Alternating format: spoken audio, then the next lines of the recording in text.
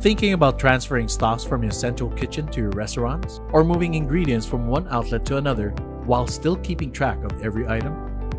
Sapaad has a brilliantly simple solution to that by the way of the stock transfer feature in the Sapaad Inventory system.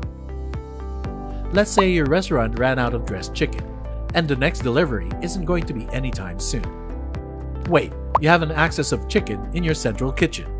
How can you move inventory items from one location to another and still keep track of it? In this video, we'll show you how to easily transfer your stock items to your other outlets in just 3 easy steps. Let's start. Step 1. Visit Inventory, then Stock Transfer.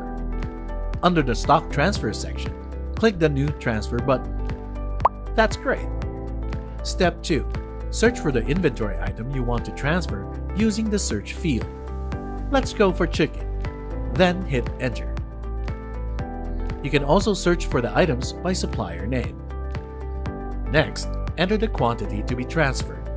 Let's transfer 5 kilograms, and we select the destination from the drop-down. And click Transfer. On to Step 3, Receiving your stock. To receive the items, simply go to Stock Transfer and click on Receive. Then, click on the other Receive button at the bottom right of the screen.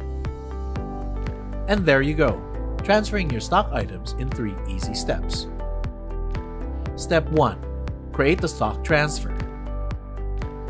Step 2. Choose Transfer Details and transfer stock. Step 3. Receive your stock. Want to learn more? Click on the link below to book a demo.